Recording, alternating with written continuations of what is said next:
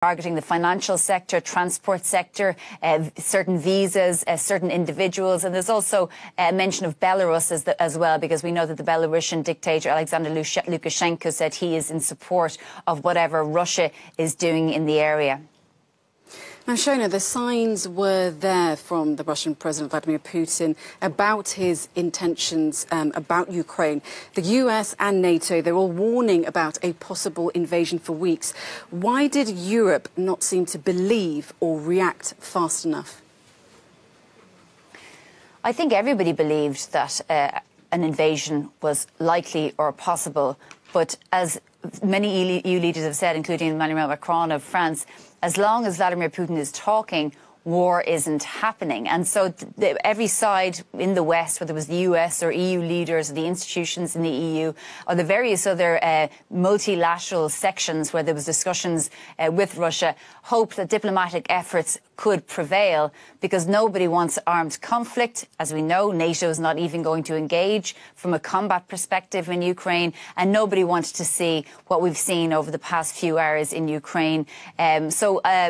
I don't think anyone didn't believe, but at the same time, I have to say there was still a lot of shock this morning here in Brussels, and I think globally at just what happened, at just what ensued pre-dawn from Vladimir Putin's Russian army.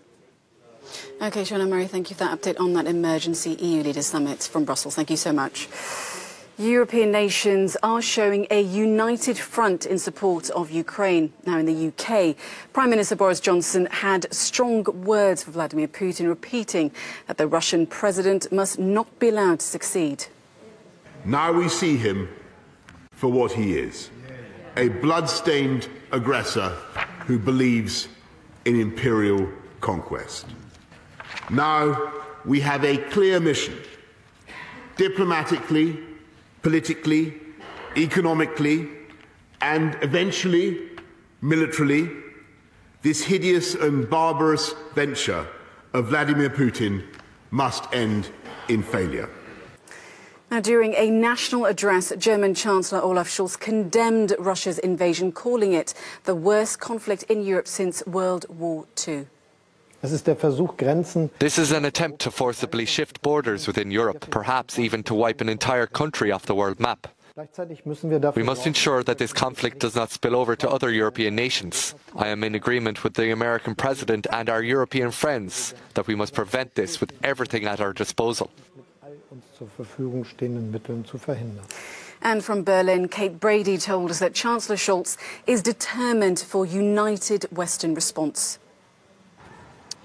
Well, of course, the first step now is for this new draft of EU sanctions that we're expecting to have confirmed at least this evening anyway. And so it seems right now that Scholz is still very much keen to take a united response with Western allies, with European, other EU nations and, of course, NATO allies as well.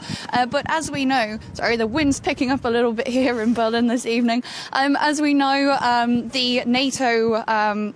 there are preparatory measures now underway for potential deployment of NATO response forces, and of course Germany does in fact lead the NATO task force in Lithuania right now. There's about 950 Bundeswehr troops there, member troops from Germany's military, and so we heard earlier today from Germany's defense minister as well, saying that the Bundeswehr, Germany's military, is now on national alert. But of course that would be a united response with NATO allies. What still seems to be off the table, however, is Germany potentially sending any kind of defensive weapons to Ukraine. And that debate is rumbling again at the moment, and there is going to be a special session of Parliament here on Sunday, and that is going to be, of course, debated in the Bundestag this week. And we're also expecting to see another speech as well from Olaf Scholz himself on Sunday. And Kate, we do, of course, appreciate you for defying the weather there. Let's go back to what Scholz said then. So he's called this the worst conflict in Europe since World War II. Is that kind of language then quite worrying for Germans?